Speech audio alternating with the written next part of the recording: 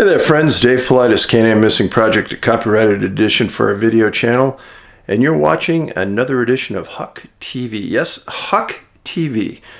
The executive producer, the big boss, the person who has the attitude in the office. Yes, that's Huck, but we love her. And on with the show. Yes, Huck is wandering the halls here, causing trouble, barking, keeping everybody awake. But I'm here to give you a missing person show. And I've got 3 intriguing cases for you. Now, everyone knows we got a documentary coming, Missing 411, the UFO Connection. And I am blown away by the interest shown. Our event's already sold out. The event we had for the first 2 movies, we doubled the size of it, and we sold it out a month early. I'm humbled, and I'm very appreciative for all of the support that I'm getting on this. And I think it needs to be said that probably need it. And why is that, Dave? Well, it's pretty easy why. I'm not a very wealthy guy, truthfully. I'm not. But the amount of financial I had to hang myself out on this production was huge. Now, obviously, I kind of know the background and where we're going with it, and I know that these stories are phenomenal. So, I know it was worth the bet. But I'm still really nervous, and so is everybody around me for what's happening. But the momentum is huge. We've got some stories that are going to be written for it, and some people that are showing interest at a very high level. Thank you. Talk about a few related items. Mental health. The military has come out to say that the mental health crisis within their ranks is a lot worse than what they've stated in the past. And we've all kind of known that. But to think that their recruiting is down 25%, the numbers in the ranks are way down. People are not enrolling at what they did in the past. Recruiters can't meet their goals. I worry about the mental health of our young men and women. And whatever I can do to help with that, I'm going to do it. And I will let you know right here, right now, that there is nothing better than you can do for your country than to stand and serve. And I mean serve here in the US or serve overseas in the military. There was a time in our world where service to America was something that was pretty much taken for granted. I'd like to see it come back where some type of service is required. I don't care if it's public service, meaning fireman, policeman, paramedic, or if it's foreign service for a nonprofit, for the military, something along those lines.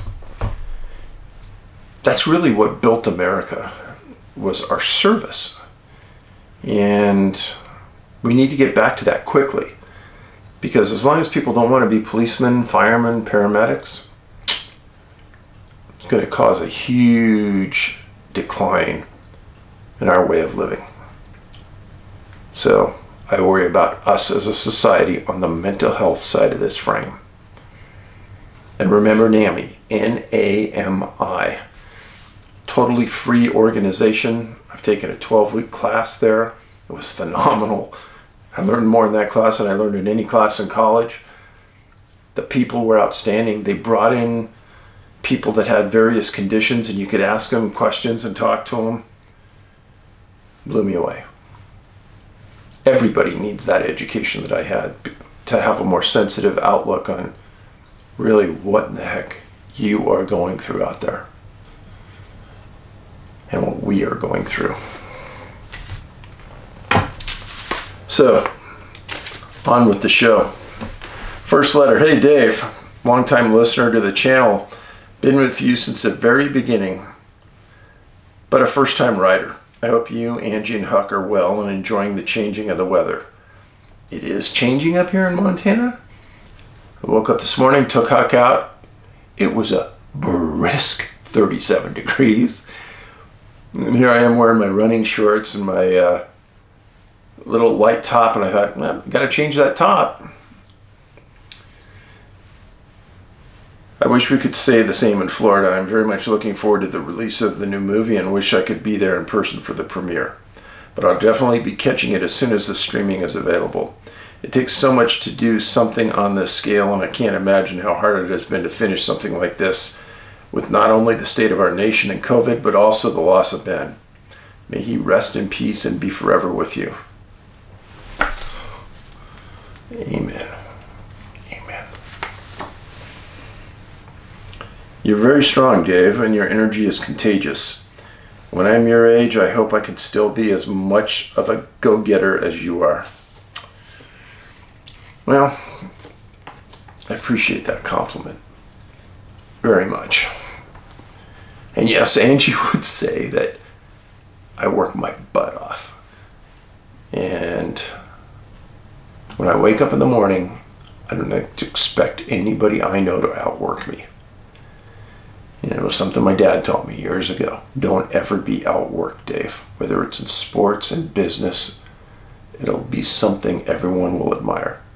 And why it hasn't always been, in some institutions, they don't like people that work hard. But, yeah, I always work hard every day. I have a sentence in my office on the board. It says, I didn't wake up to be mediocre today. But I get these waves, and that's the only thing I can explain it to you. And I know other people out there get this. I get these waves of emotion that just take me down sometimes. It's not very common. Most commonly has to do with Ben. But I get a wave of emotion that's just overwhelming, and I got to step aside and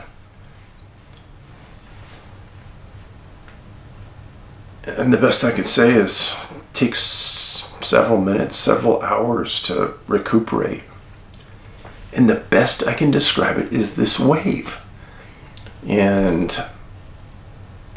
I've talked to my counselor about it a lot. She says, David, it's so common for people that have gone through tremendous loss to have those experiences. Scary thing for me. She said, you may never lose them. It may happen forever. And I'm not really looking forward to that. But something I know all of you, many of you out there have gone through. I read your letters, I read your posts, I know it's happening. So, gotta learn to cope. That's important. Back to the letter. Praises to you and your work complete. Let me get to the story that had me thinking about it again.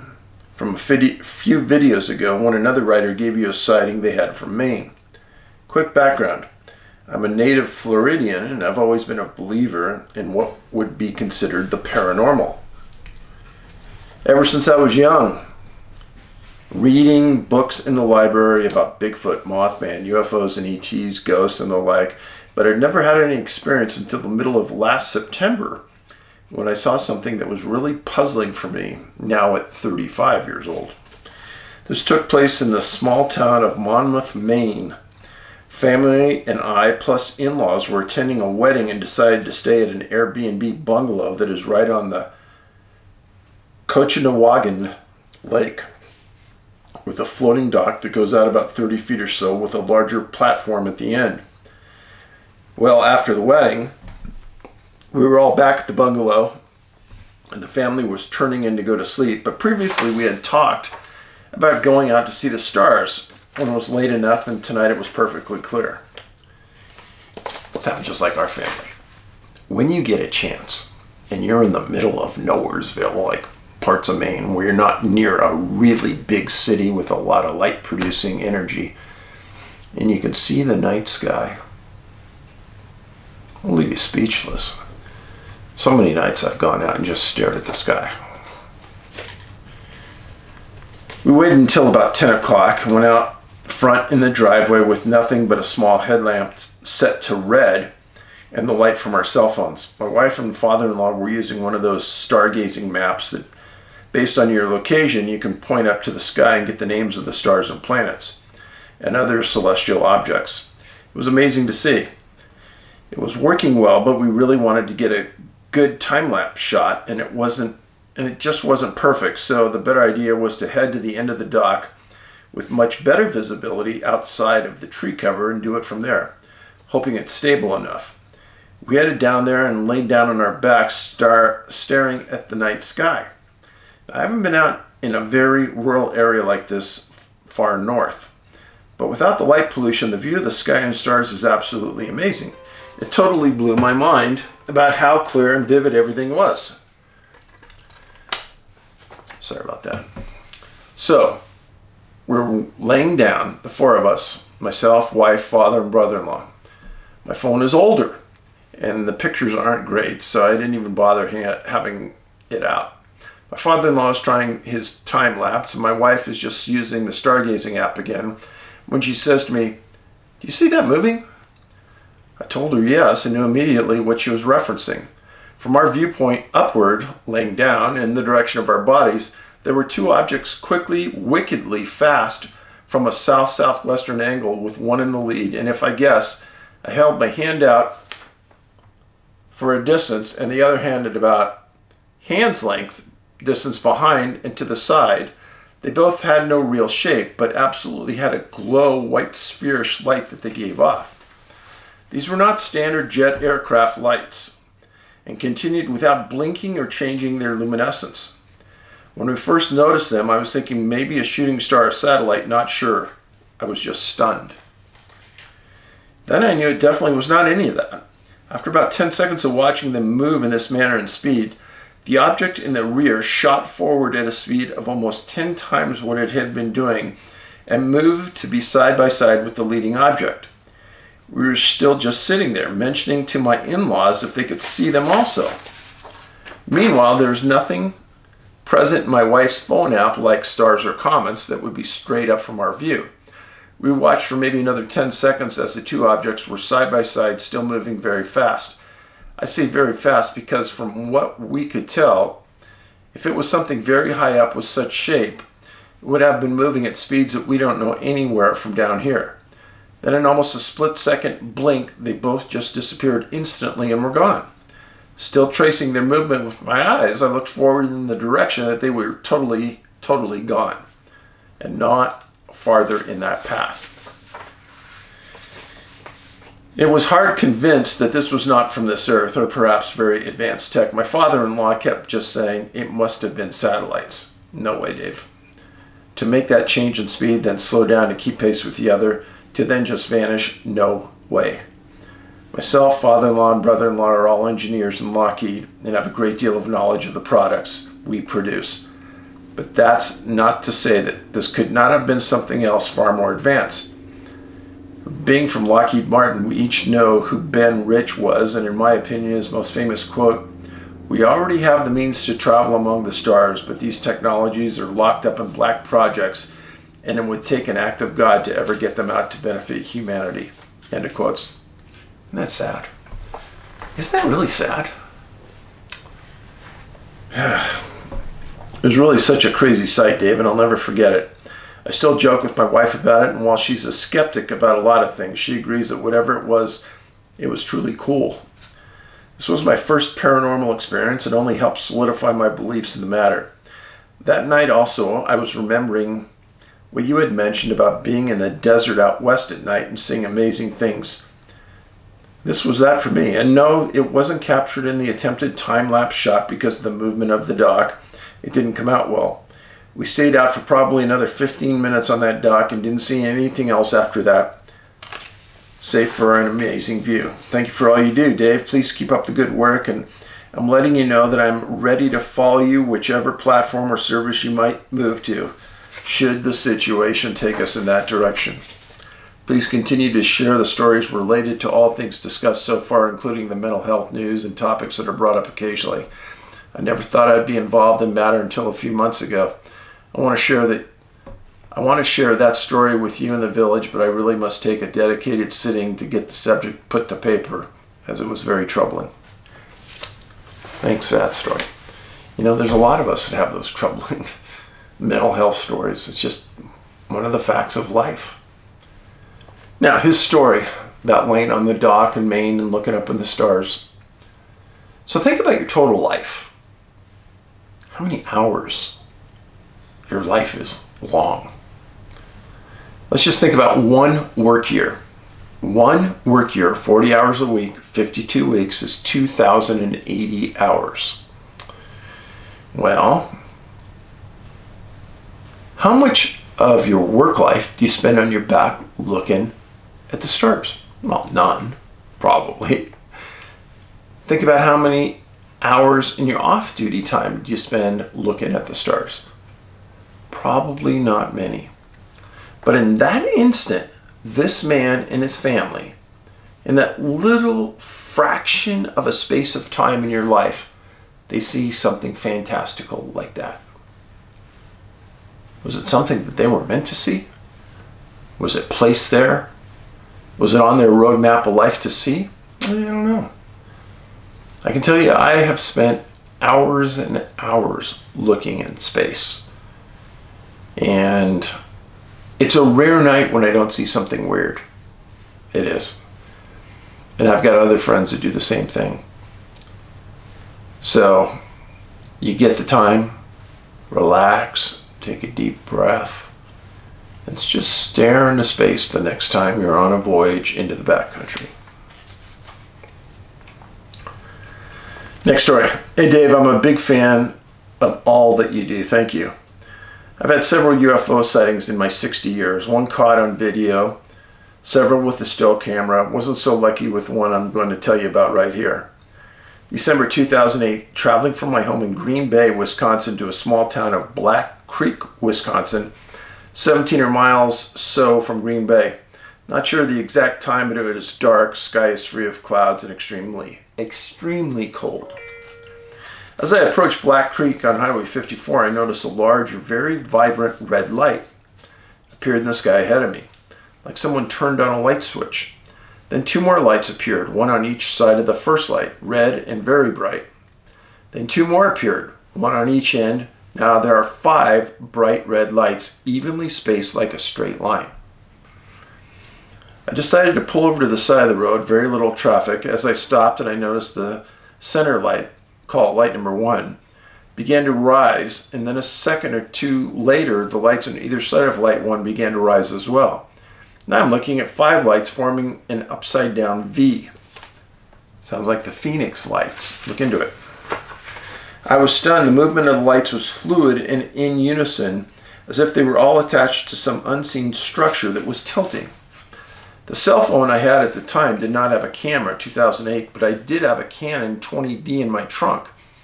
I got it out of the car. It was extremely cold, and I was not dressed for it. No gloves, light jacket. I know better now. Got the camera from the trunk, but I could not get the thing to focus. I tried to switch to manual focus, but tiny buttons and frozen fingers are a bad combo. I looked up at the lights and noticed that lights 1, 2, and 3 were now moving back into their original position, back to a straight line, and it appeared to be getting smaller as if moving away to the west. I called County 911, made a report to the dispatcher as I watched the lights get smaller moving west. She told me they had several reports identical to mine. I headed into the small town of Black Creek. I saw 2 county squad cars pulling into the gas station at the main intersection in town. I pulled in and spoke to the deputies. One told me that they had at least 4 calls come in so far. I pointed them in the right direction and off they went. I had to keep my appointment and I would have been following them.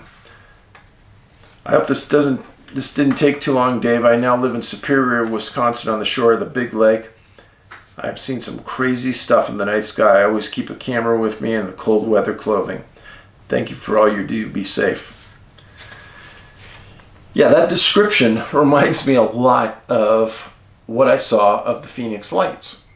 And I've seen videos of it and a lot of stills. Look it up, Phoenix Lights.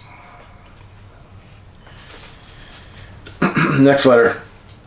Hey Dave, I'd like to start by saying how much your work and personal experiences give me a sense of belonging. The Village is a powerful community, and I greatly appreciate you reading the chosen experiences and thoughts of this incredible group of like-minded, inquisitive people.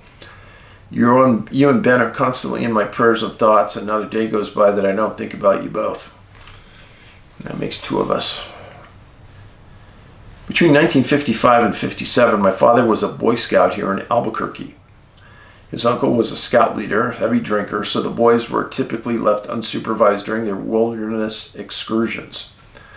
During one overnight outing, my father and his best friend were separated from their troop during a heavy rainfall, which flooded a gully in the Sandia Mountains just east of the city. They were forced to look for an alternate route to reach the rest of the boys, and the area is littered with huge granite boulders. They decided to move up the mountain where less water had collected, and according to both now elderly men, it was one of the biggest lightning storms they'd ever been in. As they reached what looked like the safest path to move farther south, where they had last seen the group, they came upon a large outcropping of boulders bordered by a granite cliff face. Both men still tell the same story to this day. They claim lightning struck a tree a few hundred yards up the mountain, and shortly after they both heard what sounded like giant flat stones or metal slabs loudly grinding against each other.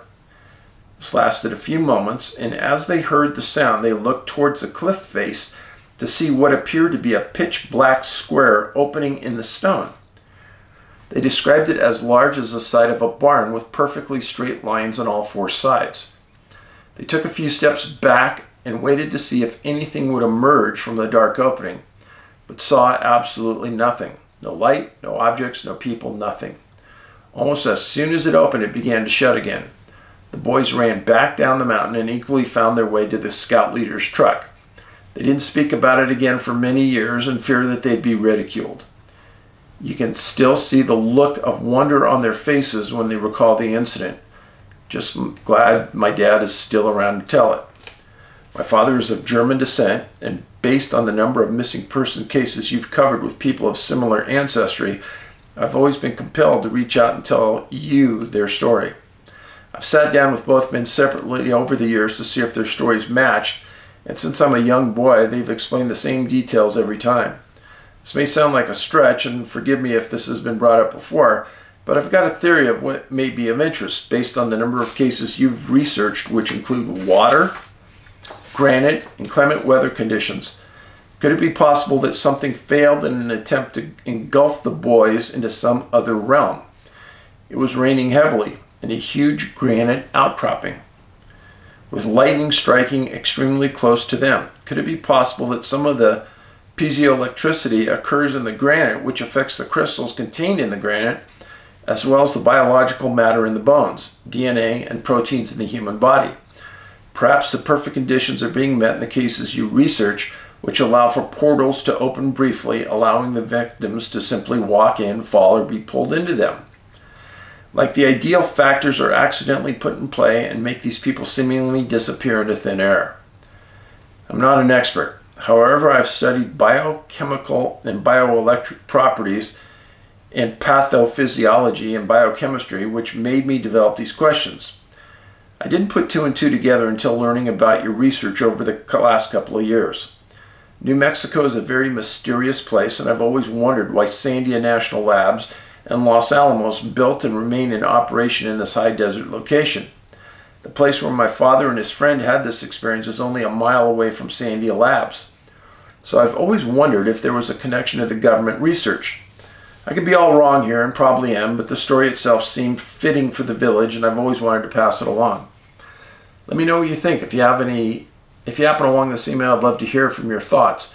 You're a great man, Dave, and I look forward to any future work you put out in this world. Keep researching for the truth. We all appreciate it more than you know. Thank you.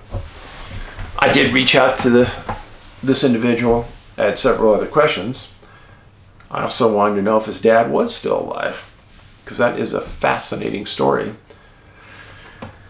And it encompasses a couple things: weather and granite, and water because it was raining.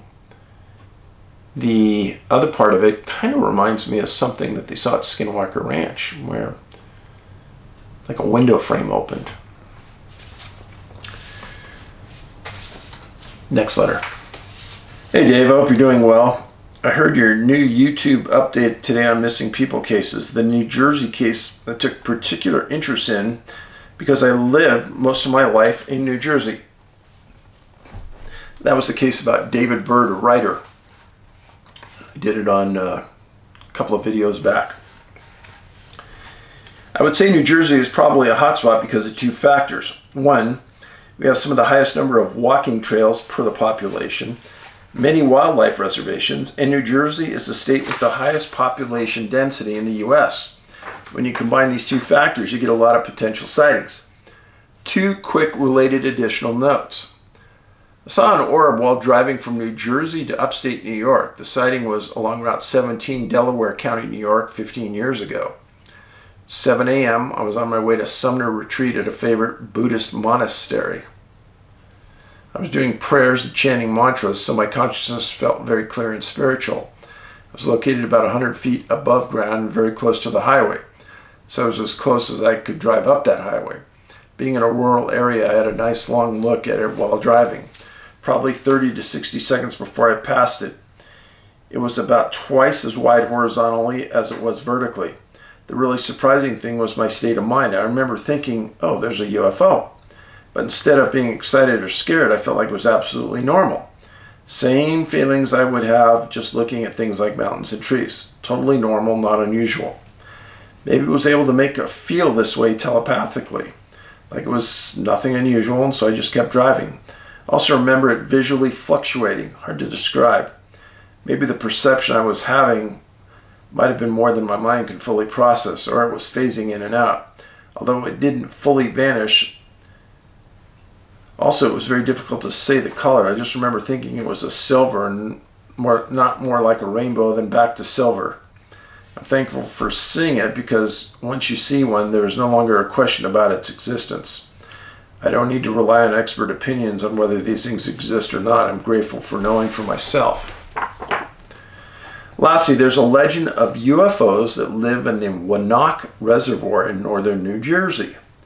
It's a long reservoir with two large mountain ridges running north-south and a deep valley in between where nobody can really access. See Winnock River, W-A-N-A-Q-U-E. However, a major highway, Route 287, runs through the reservoir. And according to old stories I've heard, the UFOs will fly in and out of that reservoir. Must have been spotted by people who drive on 287. Anyways, keep up the great work. As I have stated hundreds of times, the relationship between UFOs and water is tight. Pay attention to it. Hey Dave. I'm fairly new to the community, but I've been observing Sasquatch documentaries and your Missing 411 movies as well as your channel for some time. I've been working out some theories and want to present them here to the community for some thought. When it comes to Sasquatch, it seems like they completely elude modern technology when it comes to trail cameras and the like.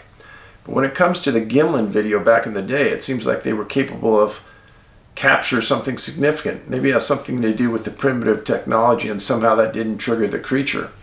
I wonder if we went back to the primitive reel-to-reel camera technology, maybe we could capture more. Good point.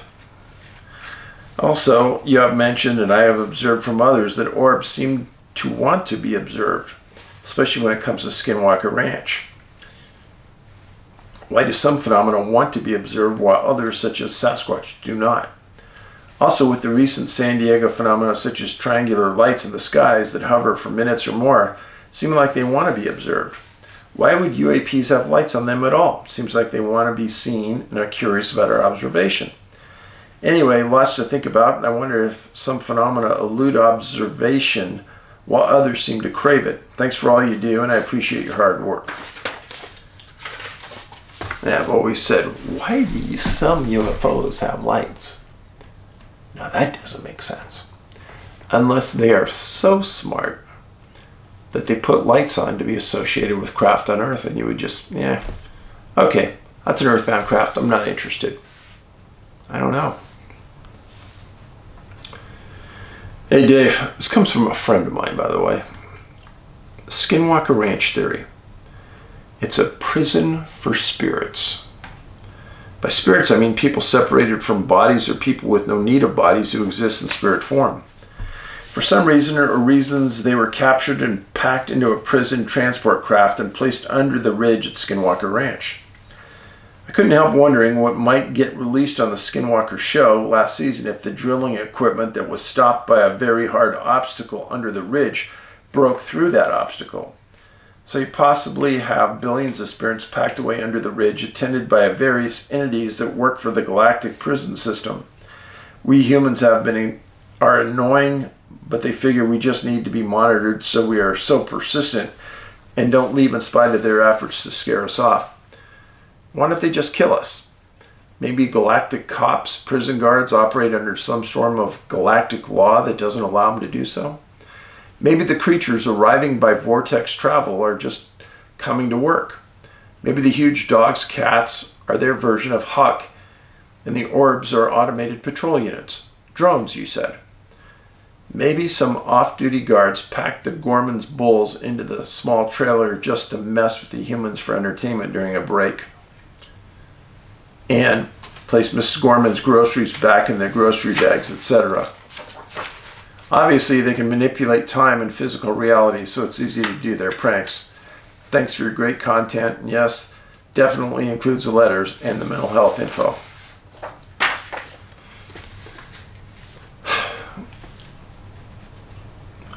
What's the point of stuffing bulls inside of a trailer so they're like sardines? What would be the point of a young boy riding by a young calf stuck in the mud and saying, I'll come back in a little bit, and that boy coming back 20 minutes later and seeing that the calf is mutilated? What would be the point other than studying the reaction the boy had to the event? Something so far beyond me, I don't get it.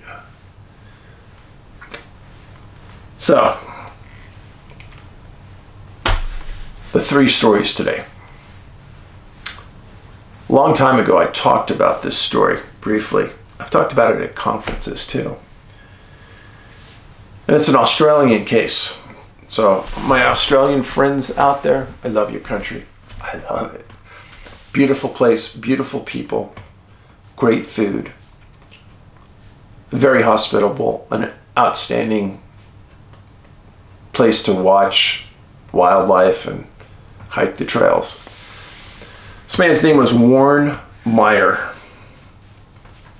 57 years old. This is Warren. Now, Warren was 57, disappeared on March 23rd, 2008, a fairly recent case. He disappeared on a place called Dom Dom Saddle outside of Fernshaw, Victoria. Just northeast of Melbourne. He was on holiday with his wife and his friends at a cabin in Healesville. He told his friends that the next morning he was going to get up early, park at a trailhead and take a couple-hour hike and be back by 1 o'clock for lunch with the group. So he took his white Subaru station wagon, parked it at the trailhead at 7:30. It was just a short 15-minute drive from the cabin to the trail. He was a very, very experienced outdoorsman. He was in great shape. He planned to be gone for 3 or 4 hours, no more. And like I said, he had a scheduled lunch with his wife and friends. Now, Warren was a worldwide hiker. He had been all over the world. He knew what to carry. He had paper maps, GPS, whistle, matches, food, water, compass. People knew where he was going and when he'd be back. He did everything right but one thing. Just one. He didn't carry a personal locator beacon. And that's sad. Well, he was supposed to be back for that 1 o'clock lunch. He didn't. And all the friends that he was supposed to meet, they grouped together and they drove out. And I'll show you the location. This is Dom Dom's saddle right here where he parked his vehicle. This is the cabin he was staying at in Healesville. This is Melbourne. This is water. Lots of water in this area as well. Very thick and very lush. A beautiful hike for sure.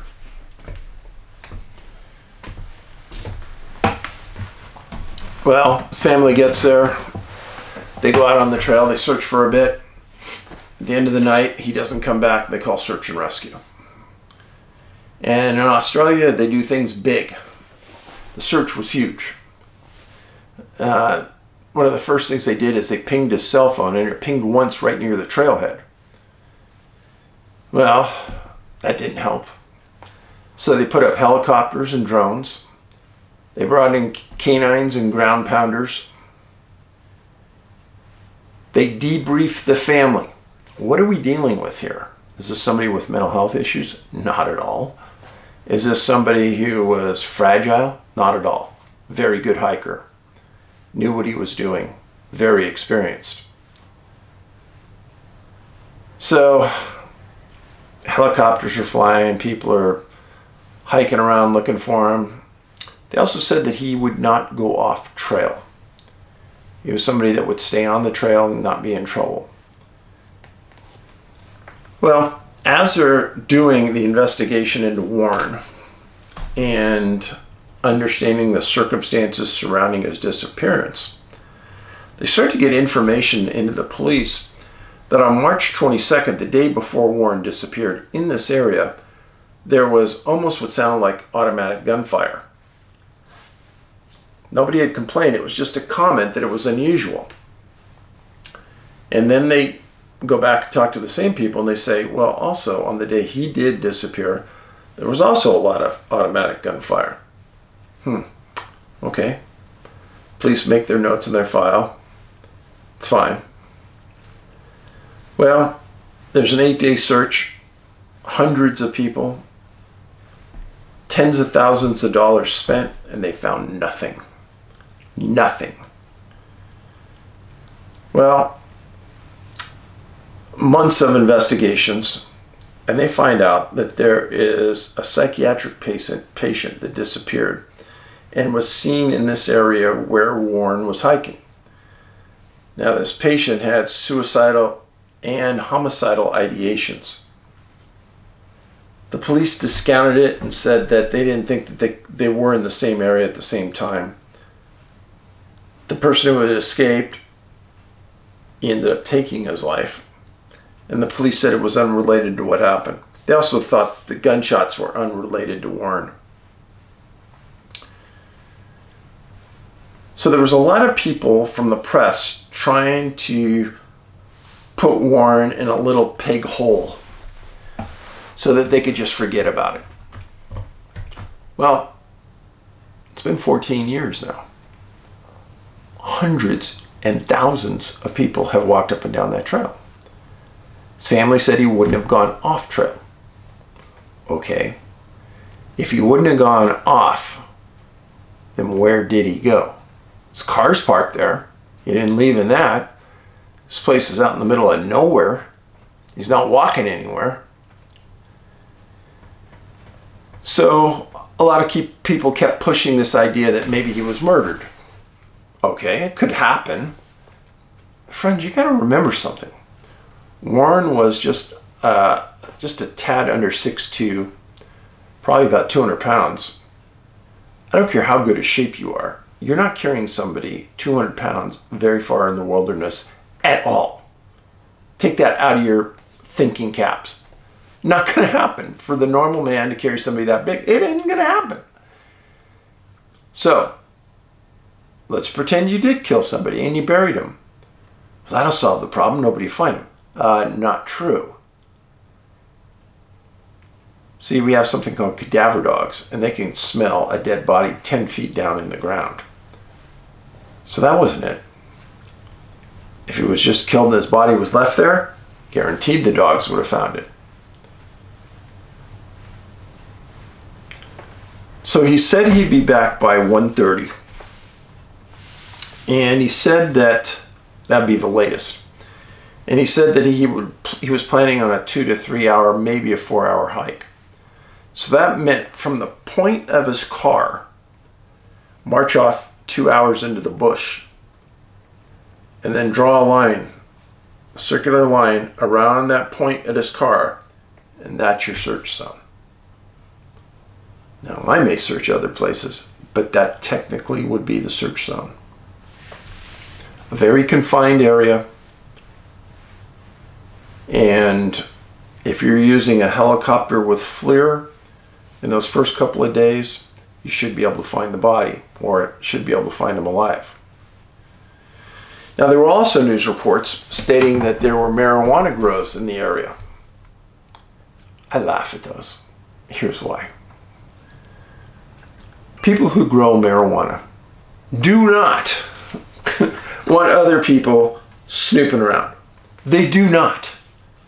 Because when others are snooping around, then their marijuana is going to get found out. They're going to lose all their hard work. They just want people to go away. So, a lot of things can be done that, but they will never hurt anybody in that attempt. Why? Because if somebody's murdered, or somebody disappears in an area, thousands of searchers are going to inundate the area. They're going to find the weed patch, and they're going to call the police, and you're going to lose all your effort. No. People that guard weed patches only will be violent towards people that they think are trying to steal their crop. Now, Warren was not one of those people, and he didn't look like one of those people.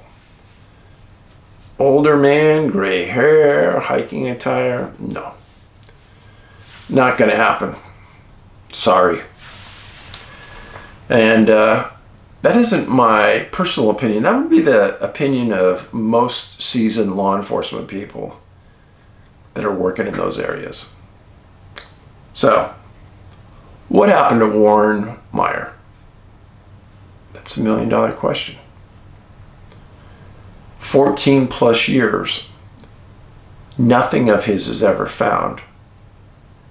He's in a confined area. One last thing. The day that Warren disappeared, later in that day, the weather changed and it started to rain. It was a huge one. So, Australia, Victoria, place I spent a lot of time. Made a lot of great friends. I miss you guys. Hope you're doing well. So the next disappearance happened in Arizona not that long ago, September 30th of this year, 2022. Jeff Stambaugh, 63 years old, from Tucson. He told a group of friends that he was going to go hiking. He was an avid outdoorsman, in good shape. Made a reservation at the Granite Basin campground for September 27th through the 29th. On the 27th, he texted some friends inquiring if they'd like to meet up and hike. Well, he liked to hike that Prescott National Forest area. So where is that? That's a good question.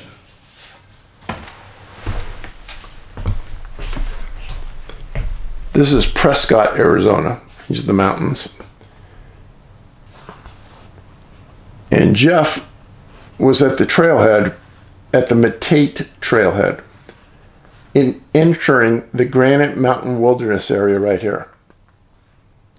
Here we go with Granite again, see?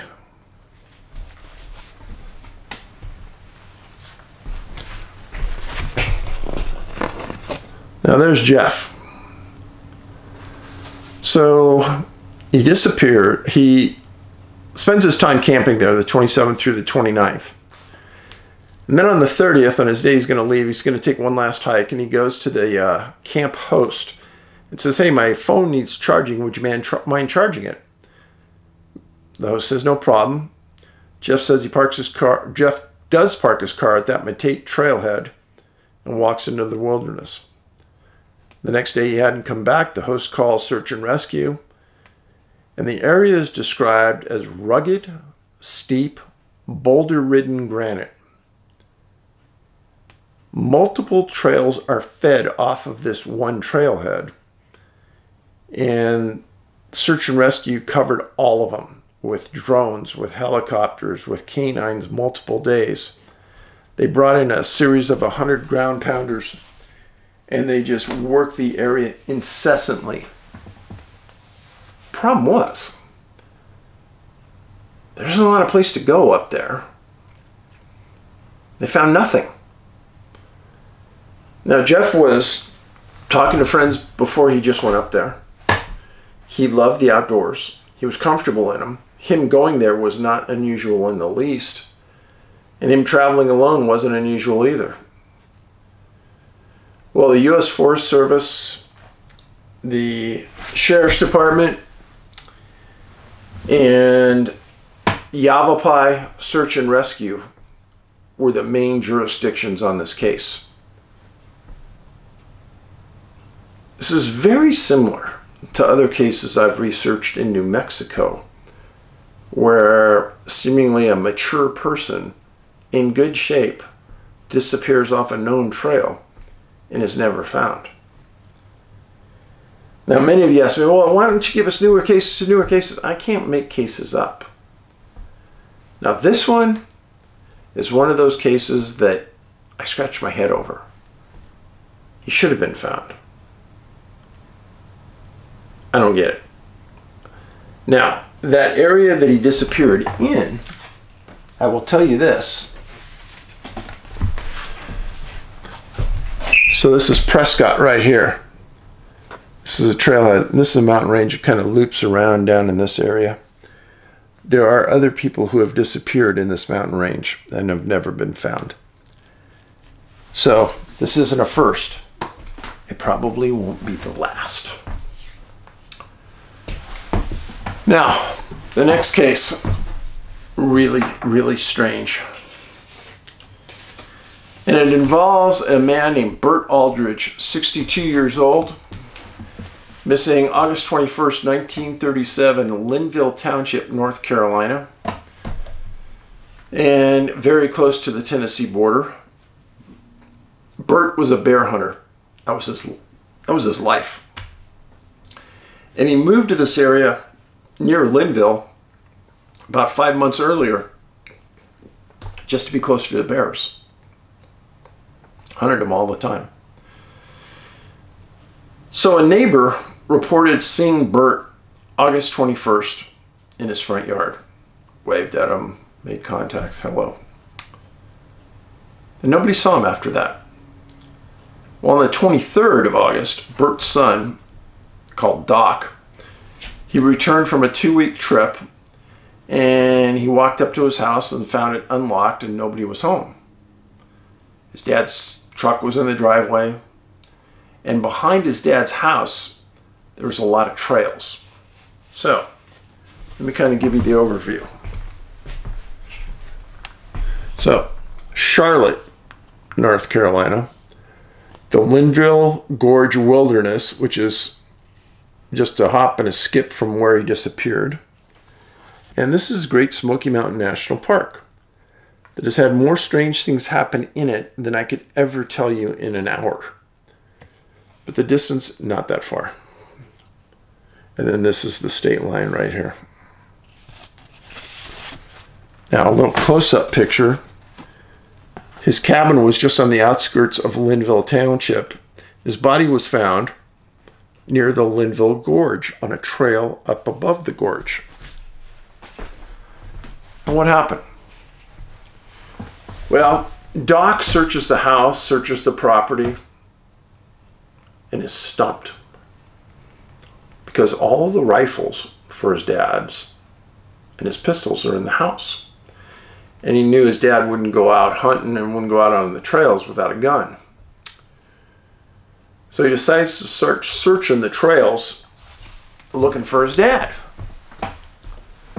So 3 days after Doc, or a couple days after Doc gets home, he decides to go out on the trail.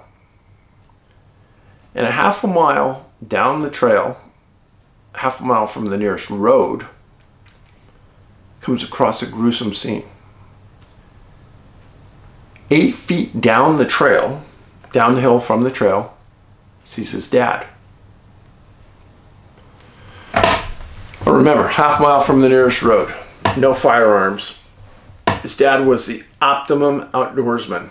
Doc said there's no way he would have fallen off that trail. So Doc goes down, checks, his dad's dead. And he calls the police. And before he left, he checked his dad over and said, yeah, there's no visible signs of injury, no gun blast, no nothing. And police get there and they handle the scene like a crime scene, which is smart. Because I think that's what it was. But a crime of what? So Doc found his dad on the 24th. On August 31st, headlines are Mystery Death Bear Hunter Unexplained. No cause found for fatal chest injuries. Ribs and 7 vertebrae are broken, not by a fall. That's what the article states. And his collarbone is torn from his chest, from his breastbone, with no external bruising. And he essentially has a crushed left chest. The coroner said that no man he knows of could walk any distance with those type of injuries. But he prefaced that by saying that he didn't think the fall down the hillside caused the injuries that caused his death. And then the coroner was asked in coroner's jury about, well, why did Bert die? He didn't know. Couldn't figure it out. And then he was asked to explain what happened to Bert. How did he end up down the trail? How did he get all these injuries? How did he end up a half a mile or a mile from his house without his gun? Coroner didn't have an explanation. And most of the articles called it a huge mystery. And Doc wasn't buying any of it. And what do I mean by that? Doc knew that his dad was a nuts and bolts kind of guy. Smart, outdoorsman, knew his way around. He knew that if he was going to get himself into a situation, he'd have to get himself out alone. Which is why, when he went out that door, he carried a gun. Which is why, when Dave goes out that door, he's got a gun. I know when I'm in these out-of-the-way places, it's me against whatever's out there. Just like Bert. Now, in today's world, not much is going to be different from what happened here in Bert's case. Coroner's jury, opinions, and then forget it.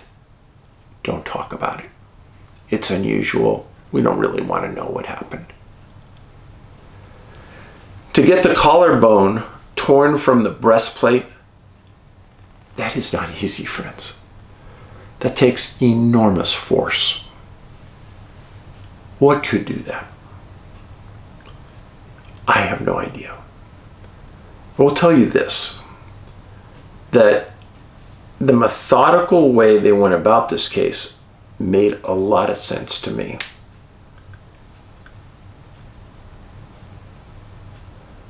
I almost tend to think that Bert was at home when something happened. Because like his son said, he wouldn't have gone off on that trail without a firearm. So that meant you had to catch him outside of his home somewhere. Now, it's interesting because the coroner stated they didn't believe that there was any foul play. Okay, but I can't really explain those wild injuries he has to his chest, and yeah, there's no foul play. Local reports for local consumption. Let's ease everybody's interest and pain around here. Nothing unusual happened, just let it go. That's exactly what it is. And it still is happening today all the time. As I've told you before, a detective named Gannon in New York coined that phrase, and I love it. So, why did I tell you about that Bert Aldrige case? Because I have several other cases just like that. Yeah. Unknown cause of death. I have one case that one of these days I'm going to talk to you about it. I've written about it in my books, so if you read the books, you know about it. Where a hunter disappeared and he was found much later. And his entire chest was crushed. Very much like Bert's. But it was crushed. And you know what the coroner said crushed his chest? A bear.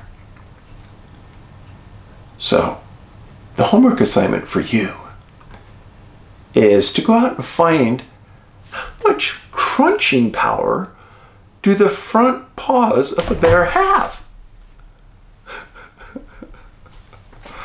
Yes, I could tell you, but you may not believe it.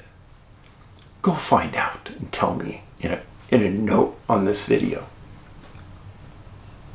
When I read it, I almost fell out of my chair laughing. Come on. I don't know what they were trying to hide, but they were trying to hide something. But there's been other instances just like this one I told you about.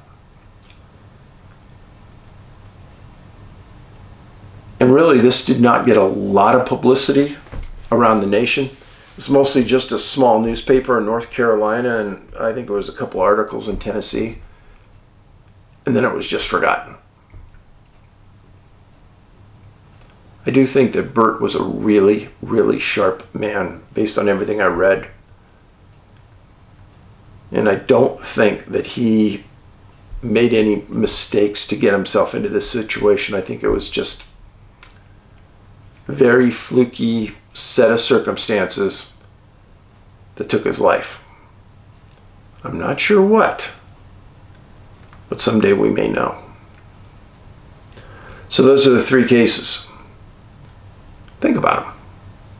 Just don't forget about them and go to sleep. Think about them a little bit. These are people's lives. Warren Meyer, at 57 years old, he disappeared and his wife never had a husband again 14 years ago. He was in good health, kept himself in good shape. What happened to him? What happened to Jeff Stambaugh? Our world is a strange place. And until we open our minds and understand that not everything is explainable, and we understand that everything in the woods isn't friendly, until we recognize those 2 points, disappearances will always continue, strange deaths will continue to happen, and I'll probably be here in front of you a long time into the future. Probably not on this platform, though. So, last bit. Be nice to your fellow man. If you think about the way neighboring countries are treating one another in some parts of the world, we need to be friendly to one another. And that's not hard to do. It's not. Greet people with a smile and a hello. Hold the door open. Be a good person. When you write notes, be friendly. If you're contradicting somebody else or challenging someone, it's okay. Just be friendly about it. And know from the bottom of my heart, I appreciate you being here. and contributing. If you could put this on your social media, please do. The trailer for Missing 411, if you could put that on your social media, that would be a blessing. Remember, it's free to watch. And hopefully, I'll be back with you soon. Paulides out.